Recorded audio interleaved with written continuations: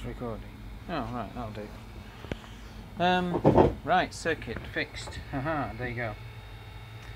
And so, what I'm going to quickly do, go through it again. Oh, sorry, a bit of Star Trek on there. Of course, has to be obligatory. So it's this circuit here, and I corrected a few bugs. That circuit basically, and I corrected a few bugs in this. Basically, I got the for some reason I got these on the wrong power supply. So anyway, that's that.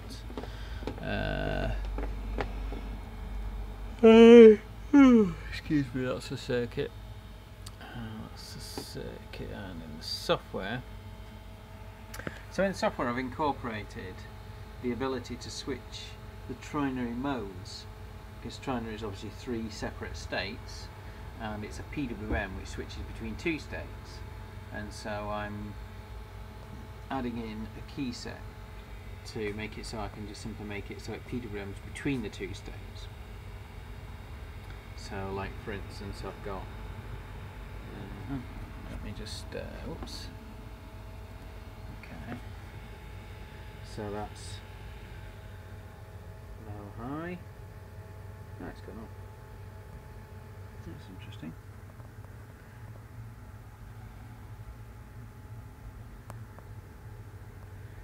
I think it's just that it needs to restart, you see. So that's going between 5 volt and 0. As you can see, if I just put it on halfway, I think that's the issue, was that it wasn't PWMing at all. So I can switch it to that, and then high off, which means that it's actually on all the time, and then low off. So low off is when it turns it into an input, and so it has the 3 states. You see, and that one is turning, you see, and I can switch it there, and then if I switch it to low high, it's actually the opposite way. You can see how the PWM is going the other way, and the reason why is because of the way the PWM works. Not that it matters. Yeah. So leave it at that. There we go. And high off, because high off, well, high is already off because that's the high state, you see, and so that's why it's not working now. It's actually just kicking because it's on full. So if I turn it to low off, there we go. There we go. There you go.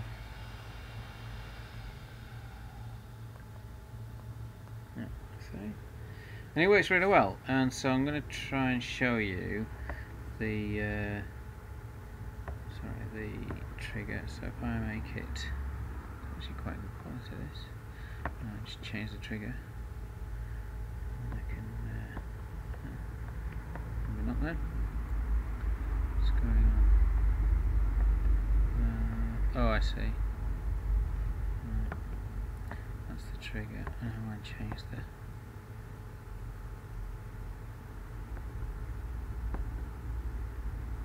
Well, that's so go for 1, and then if I switch the trigger,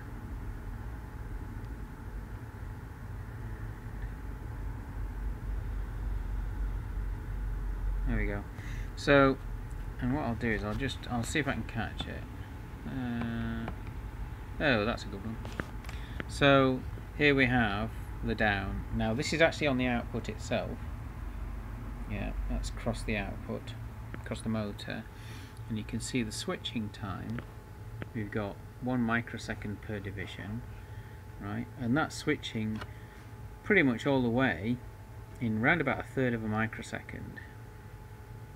Okay, and then what I'm going to do is if I switch the trigger, and then oh, did it restart then?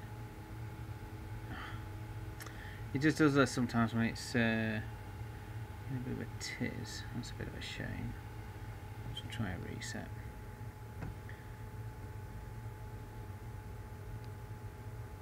Okay. There we go. So if I memory it, again. Oh yeah, that's a really good one. And again, we've got the same 1 microsecond, and look at that.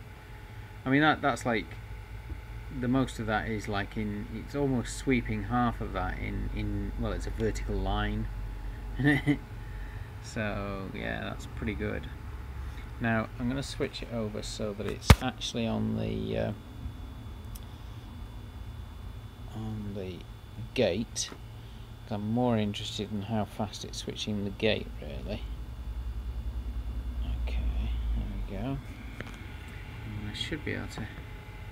There we go. So that's the gate time. And the gate time's a bit slower. And I'll try and see if I can catch it on it. Hey, that's not too bad. Okay, and it's still on 1 microsecond, as you can see, and it's about half a microsecond.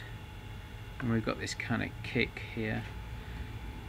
Oh no, it's not actually, it's about 1 microsecond. It's at halfway there and it's finishing there, so it's slightly over.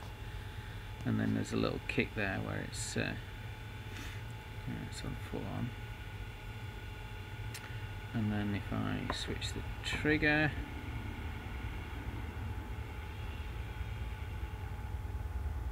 there we go. And of course the sampling delay is coming in there, so I can just stop it. I don't know, it's not going to work, is it? No.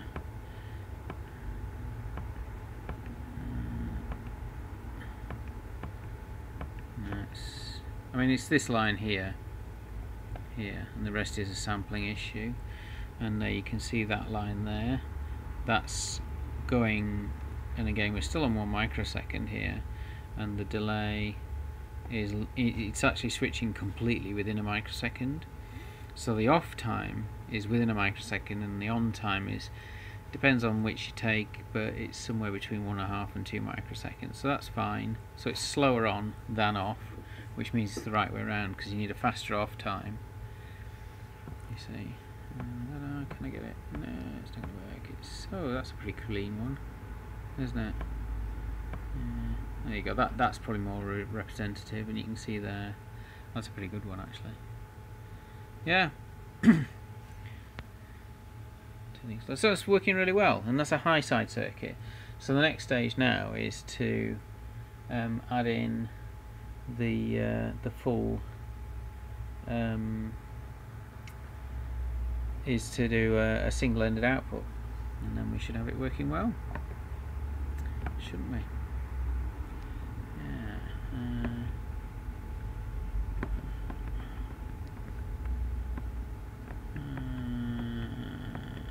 There we go. That's a full pulse.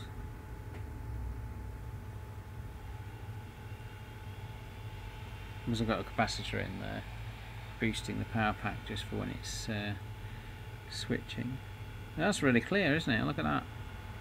Nice wave.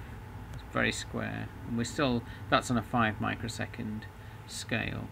So the full, it's 1, 2, 3, well, I don't know.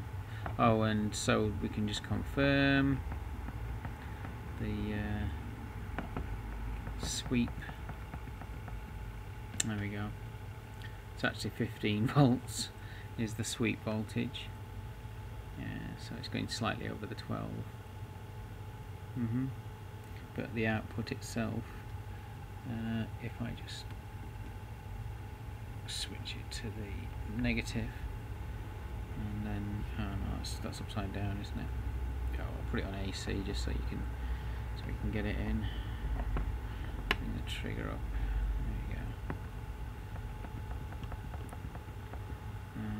It's obviously AC, so yeah. Ooh, it's going out of focus a bit. And there you go. It's 12, just over 12 volts is the sweep. So yeah. Oh, and just the actual switching frequency. I can do it. Let's see.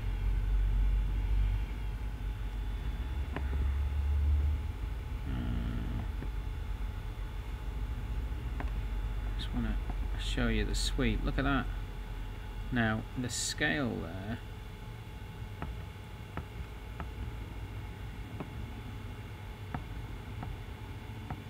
we go. So the scale, well, you can see that it's sweeping.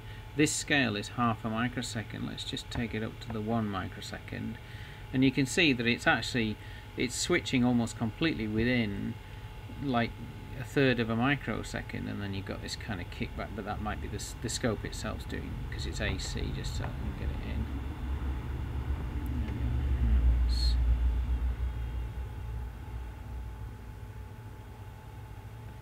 Is he going to bring it in? There it is. Hey. Okay. Oh, that's terrible, isn't it? It's a sampling thing. Yeah, but it's get it in there. I think it's to do with the AC sampling. It's just messed up the speed. But again, the mark is half a microsecond. Even if you take it as half a microsecond per second, it's still within 1 microsecond that it's switching. Although I think you'll find it's, if the sampling isn't working, let's just take it up 1 and see if I can stop it. Get a good one. Okay, that's as near as we're going to get now. See, that's the sweep edge there, really. And again, that's 1 microsecond. You can see that's obviously sweeping within half. You know what I mean?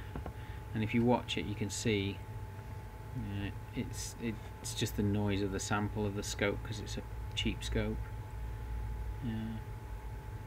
Anyway, it works, and it works very much better than my simulation, I must admit. So we're going to proceed now to the next stage.